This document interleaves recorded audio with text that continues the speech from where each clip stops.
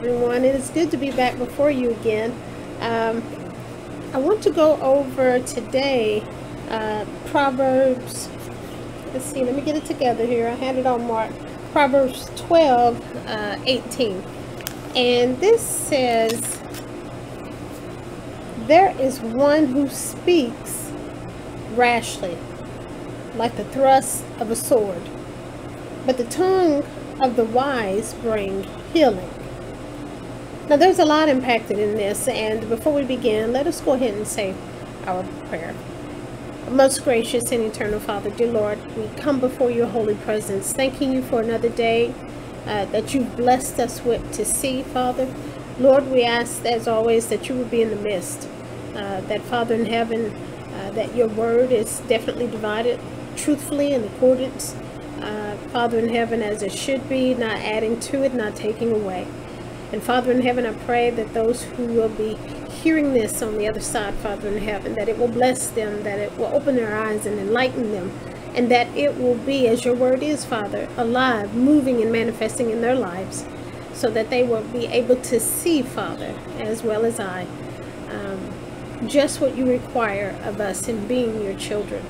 I thank you, Father in heaven, for those who are listening. I lift them up before you. You know where they are at currently, God. You know those things, Father in heaven, that need your hand, your light to shine in their lives. Father in heaven, you know all things, and so we glorify you. We thank you, Father in heaven, for being in our midst. We thank you, Father in heaven, for your Holy Spirit, which will reveal and open our eyes to some things. And we just thank you, Father, for your word which is alive, and it definitely is as a double-edged sword, cutting down through to the bone and the marrow, Father in heaven. We glorify you, we love you, Father, and it is definitely in your Son's Jesus' name that we pray. Amen. All right, and so again, looking at Proverbs 12:18, there is a lot impacted into this. And to begin this off, I don't know if you've ever heard of, some of you may have, but if you haven't, look it up. I'll try and see if I can find the information and link it down below for your viewing. And you can look at it and come to your own conclusion about it. But there was a doctor by the name of Masaru Emoto, and he did an experiment with rice, and if I'm remembering correctly, that is in water. He labeled, or he put into two separate jars the same amount of cooked rice, and I don't know if it was in water or what have you, but the same amount of cooked rice into one jar and one into another. He labeled one jar love and the other hate. To the one jar, the hate jar, he spewed out hate towards it. That's all he did, was spewed out anything negative, dark, hate to this one jar. And to the other jar, love, he spoke love to it. Now, at the end of this experiment, the jar that was labeled hate was nasty, moldy, had really turned. But the jar that was labeled love, from what I understand, still was pretty much white rice. It had maybe some mold, but not like the other. In so many words, it was a depiction of what our words, the power that our words hold. And it is so true, because the Bible tells us, and I'm going to give you and go over quite a few scriptures here. And like I said, I will, not only along with that video, if I can find that, is link and provide you with the scriptures that I will be speaking on today, the various ones that I will include in this video. But the first one that I want to look at, and I'm sure a lot of you are familiar with this one, is Proverbs 18:21. All right. And that says, death and life are in the power of the tongue. And so when we think about this first one, Proverbs 21 and Proverbs 12 and 18. I'll get it right. It's a lot that I'm throwing out here, but Proverbs 12:18, the original verse. This is saying that for the one who speaks rashly. Now, rashly is defined as without careful consideration of the possible consequences. You're just spewing things out. You're not thinking about it. You're just speaking, maybe out of emotion or what have you. There's no thought put into it. And it says that there is one who speaks rashly, and it likens it to the thrusts of a sword. And in my imagination, the thrust of a sword is like jabs. It's just like many jabs. And then the second part of that, it says but the tongue of the wise brings healing. Now, what makes a person wise? What is wisdom? What defines wisdom? Wisdom is speaking truth. It's not our own opinion, but it is speaking what is truth. Truth, as we know, in being children of God, in being followers of Jesus Christ, we know that there's only one truth, which is the Word of God through Jesus Christ, our Lord and Savior. And so, one can only be wise if we are speaking the Word of God, if we are living in accordance to the Word of God.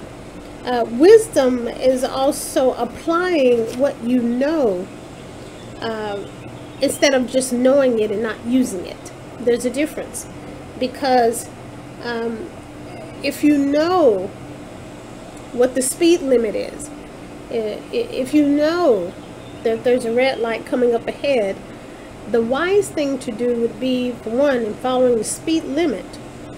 The second example used in the red light would be to approach cautiously, not realizing when the light might change, not to speed up. I know there's been many a times I've seen cars continue to go their same speed without taking into consideration that this light might change. But anyhow, it is using the knowledge that we have and applying it in our lives.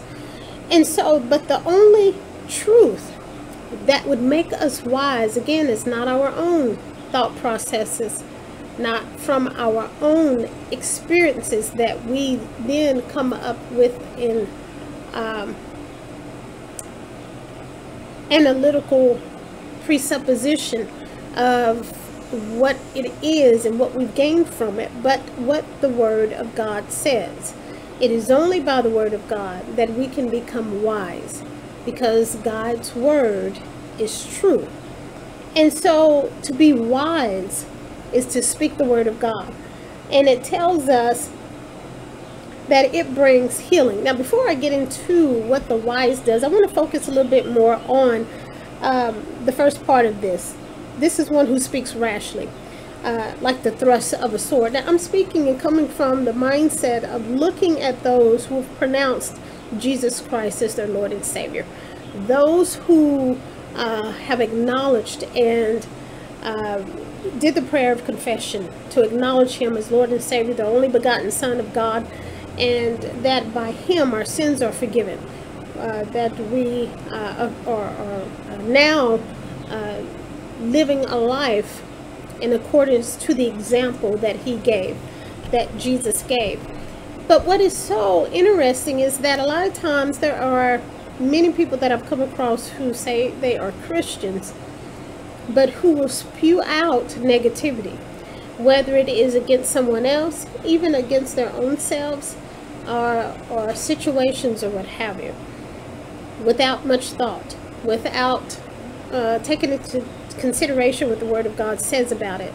They continue to use, and I'll include myself, because there are areas, of course, that I'm still learning in as well. And I'm not pointing fingers, I'm not judging, but I'm just speaking on what this word is speaking on. But to spew out words rashly, without giving much thought to what is being said, going based upon emotion, which is very dangerous territory, because as we looked at in verse 18, 21, Death and life are in the power of the tongue. So there are many people who are in the church who will cut people down. They will gossip about another woman, their situation, their life, their own children. We've spoken things in our children's lives without realizing it, that it has its impact, negative impact. There are times where I have heard where people are calling their children stupid or cutting them down. You'll never amount to anything. Out of anger, out of disagreement in what they're doing. And we have to learn to control our tongue. We have to learn and remember that if there's death and life in the power of the tongue, death meaning that it is breaking down to nothing. There's no life thriving. It is decomposing. It is dying. It's not coming into full fruition of what it was created to become. There's no positivity or anything that's keeping it going, but it is being cut down to the point to where it is beginning to decompose, where it is starting to die, where it is starting to wither and not be its best self. Whereas if we speak life, it is in helping that to thrive, helping it to continue to move forward, helping it to continue to go through those cycles and emotions with their heads held up high and knowing who they are. Encouragement. It is furthering and encouraging life. And so we have to be careful in what we speak. If you think about, like it said here in verse 18 of 12, or excuse me, 8. Wait, 18. I was right. Sorry. I'll get this right. Bear with me. There's one who speaks rashly like the thrust of a sword. When we think of someone thrusting a sword, like I said, it's like little jabs. But if you think about it with a sword, so there's cuts. There's little bitty slices here and there. But over time, that will begin to bring the opponent down.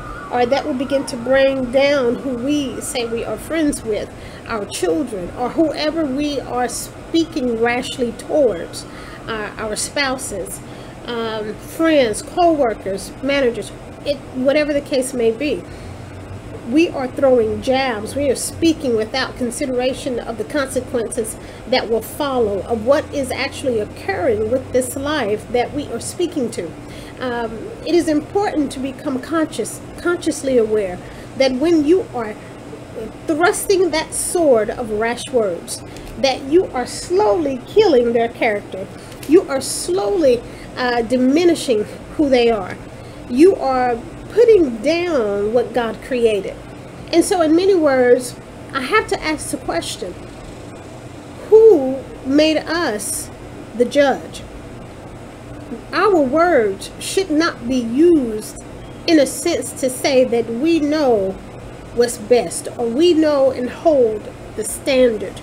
Only God's word is the standard. So again, when we do this, we are making the judgment that this individual, that this person does not fall in line to what is standard, to what is acceptable. We are saying that in so many words, they are the opposite of what is standard. They're below that grade. And again, the question begs to be asked, by what standard are you using to judge this individual? Because it is a judgment. Now, I have to say, because I keep saying that's dangerous territory, because the Bible says, in the same manner in which you judge someone, you will be judged. Your words, your thought processes, your sight of what you see should not allow you to be able to make a true assessment, because we don't know where someone is coming from. We don't know the full picture. We can't see with clarity what is going on. We are only judging by the outward appearance. When we see someone with clothing in it, I've had to correct myself on this, in clothing that is short revealing or what have you, if we really think about it, it is with someone who doesn't have possibly that mindset of being confident in who they are, not recognizing their self-worth enough that they don't need the approval of others to let them know their self-worth or their beauty. And to be able to stand and recognize that even in being covered, they are valuable. That's okay if they don't get the hawkings or calls or what have you of the opposite sex, that they are valuable, beautiful. And to judge them and to say she ought to know better, or to say that's a disgrace, or even especially in the church, when we see someone that way, to cut your eyes at them and look them up and down in disgust, when again we don't know where they're coming from and we are not their judge. And so we should not then look at them in a judging way as if we hold the standard, as if we have it all together. Like I said, it cut people down when we speak rashly without thinking about anything, and we just speak. In a group of women who see someone and notices someone that we want to begin to attack for whatever reason, we have to be careful in what we say, because the truth of the matter is, in being children of God and being women of the Almighty God, daughters of the Most High King, we ought to lift them up. We shouldn't talk about, we shouldn't degrade, we shouldn't gossip, we shouldn't lie about anyone else, because we have our own problems that we know it is difficult to deal with. And we should not judge someone else that we see. And even though we might look from the outside and we might have all kind of thoughts going on in our mind, because the truth of the matter is, when we look at things, we judge it. And we begin to fill in those gaps of what has occurred, or to form the complete story of what we're looking at, of what we're seeing. And reality, we can't see what's going on underneath the skin, what's going on mentally and spiritually of a person. So again, it is not for us to judge. But because we do that, we are cutting the individual down. Same with our children. We have to be careful, even when we are upset. Even when our children are doing things that we do not approve of, not to begin to spew out hateful words, to begin to cut them down, to begin to speak as if they are not capable or not intelligent enough to make the correct decisions. Now, while it may be that they are immature and that they are still learning and making their mistakes, to be honest, we all do. We still make our mistakes, even in being the age that we are, whether you're older or what have you. We will always make mistakes. There's no perfect individual out there, adult or child. So the matter that we have to take into consideration is that our children are going to do things that we don't like. They are going to sin because they have sin embedded within their flesh, just like we do. And so they're going to make their mistakes.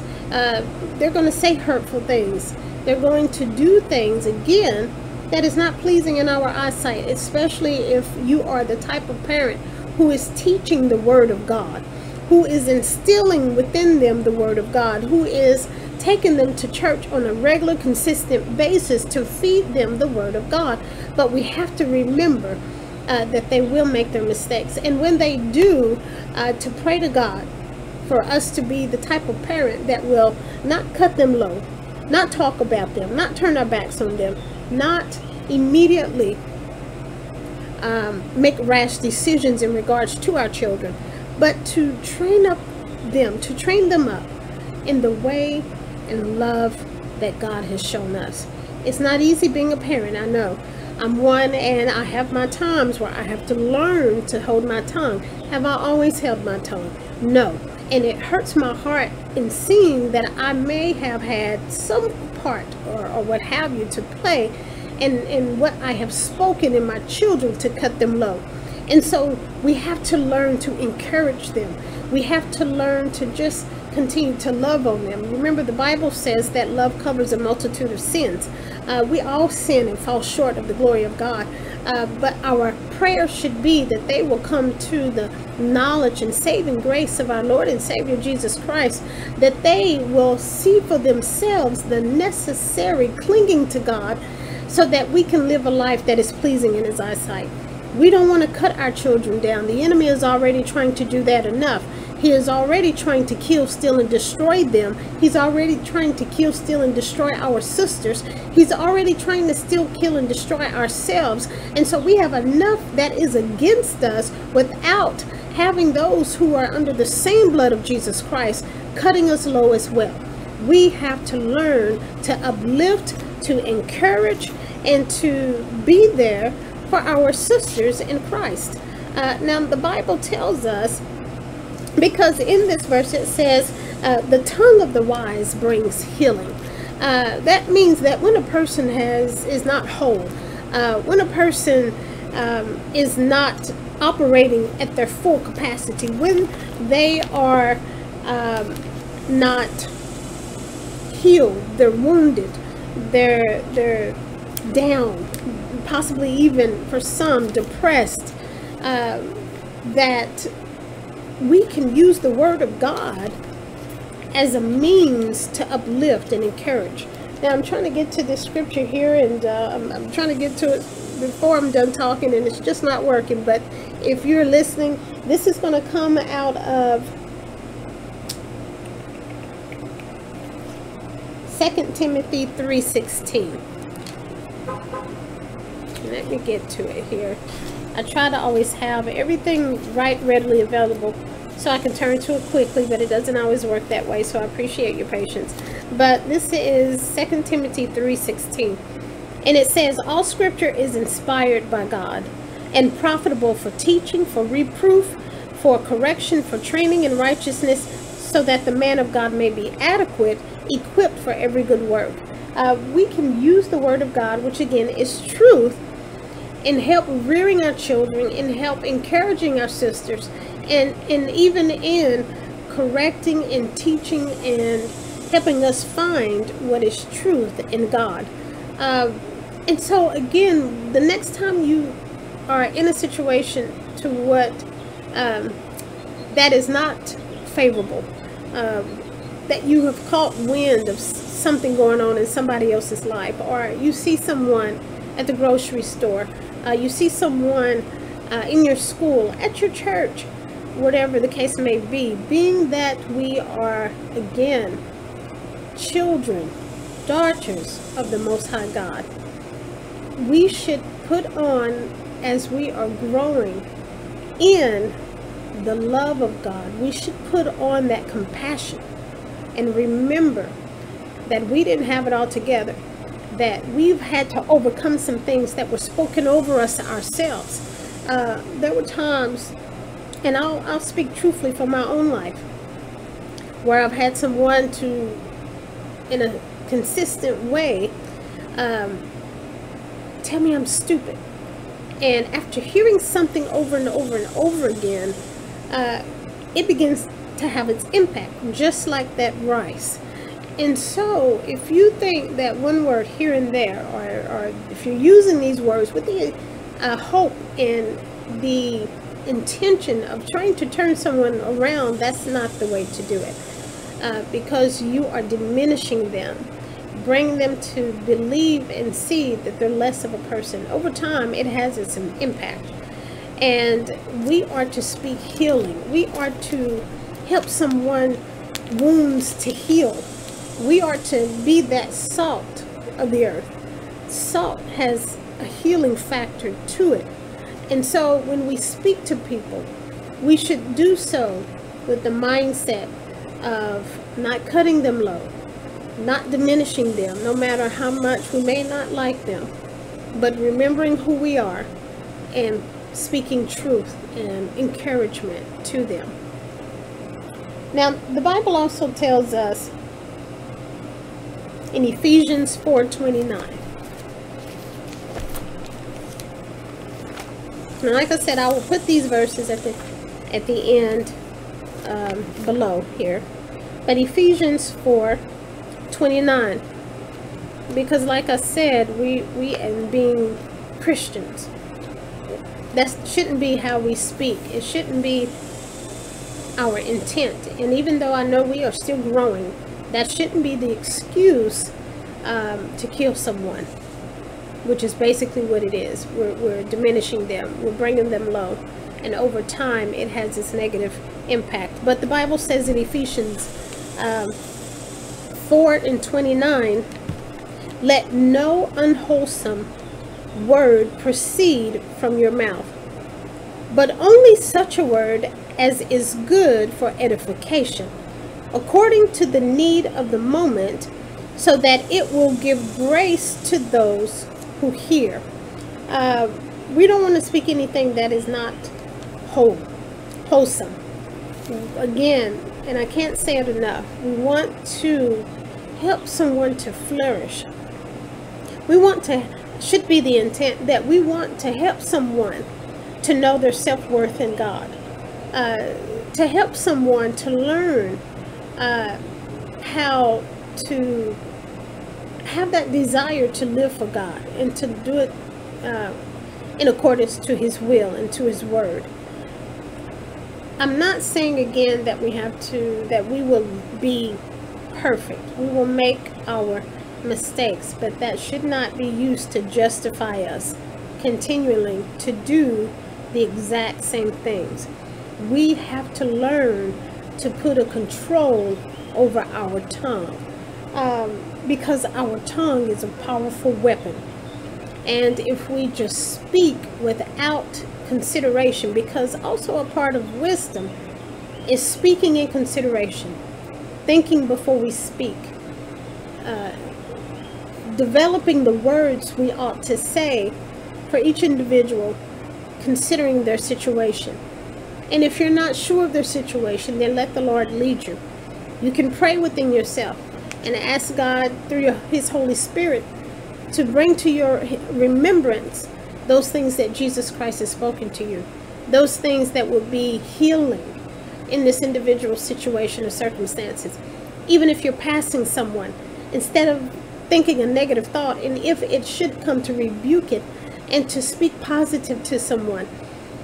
I don't know if you've ever, some of you may have, but some of you may not, have ever just out of the blue to a stranger spoken something nice, told them how beautiful they looked, encouraged them, because we don't know who we are walking by. We don't know who is standing in line with us at the grocery stores. We don't know what they've been through. We don't know what their hurts and their pains are, but God does. And in being that we serve a God who is more than able to heal, to raise us up from where we've been low, to raise us up so that we can know who we are in Christ, that valuable individual, unique, beautiful individual that we are. Because when God created us, He didn't create us to be the same. And we can cut people low on their body type, the type of hair they have, everything. Skin color, features. There's no perfect body out there. Each of us have flaws. And it is not right to hone in and magnify the flaws of others. As a matter of fact, the Bible tells us to first deal with the plank in our eyes before we then try to turn and deal with the speck that is in somebody else's eye. We have to learn to deal with ourselves. We have to learn to deal with our own insecurities. We have to learn how to go to God with those hidden things that we are ashamed to come out into the open about. Those things that still torment us, those things that still hurt us, that happened in our past. Still healing from the things that people have said to us in hatred or whatever the case may be. We are still growing and learning in ourselves. We're learning it ourselves. So why would we then turn around and speak to someone or talk down about someone who we know, surely you know, surely we know, they're not perfect, and they've made their mistakes, but God loves them equally, the same. He loves them the same. Another scripture I want to bring your attention to is Colossians 3 and 8. And Colossians, my daughter can spew out these books of the Bibles from the Old Testament to the New Testament. Really good. I'm ashamed to say that I can't, but she can, and I'm proud of her for that. Just saying that because there's sometimes I still have to go to the front of the book to look up certain books, but this is in Colossians 3:8, and it says, "But now you also put them all aside: anger, wrath, malice, slander, and abusive speech from your mouth."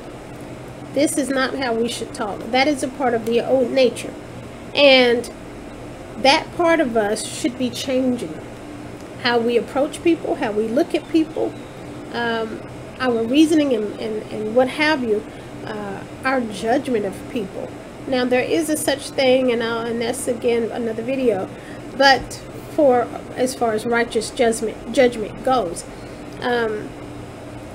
but to stay in line with this, we a lot of times will make a judgment based upon what we see without any guidance of the Holy Spirit, and we judge as if we again have it all together, or we are the epitome of that standard, when we are not the standard to begin with. We have all been created by the hand of God, and we are all created in His image, whether we like what we see or not, because beauty is in the eye of the beholder. But to God, beauty is all of us, every flaw, every body type, every hair texture, every color of skin, everything. And so we have to learn to put that aside. We have to learn to grow and seek God for change in those areas where we have not allowed Him to shed light and to continue to work on us, to chisel away those things that are not of Him. Another that I want to look at is Matthew 12. And this one, all of them have been good. All scripture is good, but this one was one that just really made me go, wow. That is going to be a scary time for a lot of people when this happens. But this is Matthew chapter 12, and this is verses 36 through 37. And it says, "But I tell you that every careless word that people speak, they shall give in accounting for it in the day of judgment. For by your words you will be justified, and by your words you will be condemned." The very thing in which you speak will either justify you or condemn you. God is keeping a tally. He is keeping record. It is being kept in heaven of everything that we speak, because again, there's power in life, there's death in life in the power of the tongue. And it is so important, because it is not for us in any way to criticize what God has created, because to do so when we judge is to basically say that we know what is best, that we know what the standard is of beauty is, not God. And we are coming in opposition to His creation, to His decision of the details in which He has used. It is not for us to do so. Which one of us can bend down and take the very soil of the earth and create anyone? No one. No one can. So the next time you feel it swelling up within you to want to judge someone, remember not only that you will be judged by that same manner in which you are judging that individual, but also that everything that you speak is being recorded in heaven, and it will either condemn you or it will justify you. there's a lot to this that I really didn't get deep into. It's already been 30 minutes, and I don't like to go too much over that if I can help it. But hopefully this is giving you something to think about in the words in which you speak. Because again, we want our sisters, should want our sisters, our children, ourselves to thrive and to flourish and to become that beauty, that beautiful creation that God has created us to be, that powerful creation that God has created us to be. It's okay that someone looks different than us, don't share the same features. Only the world has set a standard of what beauty is, of what intelligence looks like, and everything else, what is popular. And we judge it by the world's standards. But again, being that we are children of the Almighty God, our standard shouldn't be based upon what the world says, but it should be based upon what the Bible says. So if you are not sure who you are in God, if you yourselves are lacking that self-confidence, if you yourself are dealing and struggling with what people have said to you, that you won't amount to anything, that you're not intelligent enough, that you're not beautiful enough, you're not pretty enough because you don't hold these certain features or this hair type, or that you are not capable of doing this and that, I dare you to come back and to speak the word of God over yourselves, to eradicate, get rid of all that negativity that the enemy has spoken in your ear, that is thriving, that is continuously reminding you of the false who you are. Remember that God didn't create any mess. He created beauty, and he did it in regards to his own standard. And if God says you are beautiful, then nothing else, what anybody else says, should matter. We are beautiful. We are unique in our own individual ways. And so not only do we should relish in that as we continue to seek God for change, for him to continue to mold and shape us into what he would have us to be, continuing to cut away and to help us to remove that which has been a hindrance to us, which has tormented us and kept us from experiencing that freedom that Jesus Christ gave to us when he died on the cross for our sins, so that we can live life to the fullest. Living life abundantly is not about the materialistic things. It's not about having a lot of money, but it is about living life in peace, recognizing who your God is, recognizing that he has the final say, and it is by his standards that we live. And glory to God that it is not by my neighbor. Glory to God that it is not by an ex-spouse who seeks to see my doom. It's not about a family member who is jealous, or another sister or what have you who's jealous and want to see my demise. But it is based upon God, who loves me unconditionally, who says that I am the head and not the tail, who says that I have victory in Christ Jesus, who says that I am somebody, who says that I am important, who says that I am beautiful, and who says that I have a purpose that he has given to me for this life in accordance to his will and plan. I pray, I hope that you will know who you are, because the world will try to tell you who you are, and you have to learn to stand up in opposition and to speak what the Bible says who you are. You are beautiful, and you need to know that. And in reminder again, stop throwing jabs at people. Stop speaking your own opinion. It doesn't matter.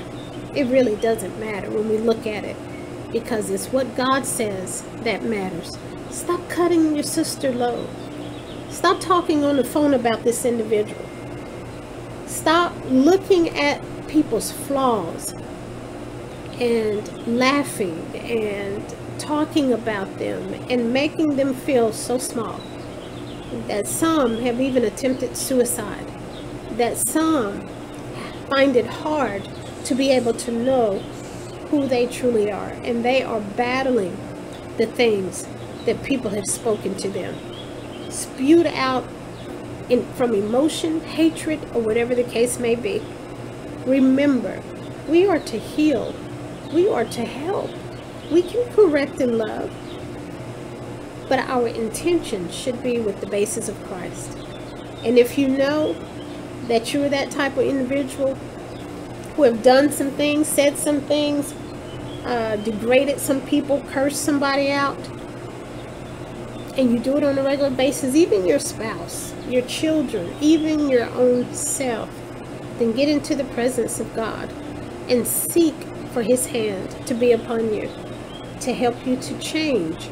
Get into His Word in regards to certain scriptures, in regards to that topic, and allow that to get into your spirit so that you can begin to change and to be what God is calling us to be our brother and our sister's keeper, to help them, encourage them, to lift out that hand, to help them up where the world is already, the enemy is already cutting them low. Pray as always, this finds you well. And I pray that you will learn from this, as we are all still learning on this Christian journey. Remember, the goal here is to move forward.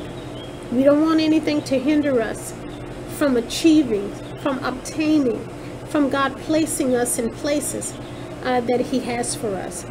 And there are a lot of things we have to take into consideration. No, it is not by works, but faith without works is dead. Meaning that if you're going to have faith in God, that everything that you read, believe God is changing you in it. Every flaw, every part of you, every facet and area of your life that you need God to move in, that He is moving in. And you're reading the Word, studying it, meditating on it, so that it can have its perfect work in your life. And you will begin to see results. You'll begin to see God moving mightily on your behalf. I love you, my sisters, and I pray if you have any prayer requests below, please put it below. If you have any, let me repeat that or rephrase that. If you have any prayer requests, put it below, and I will be on that trek with you in praying for whatever you need prayer for.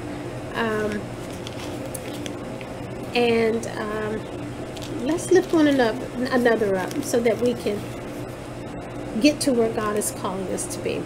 I pray you have a blessed day.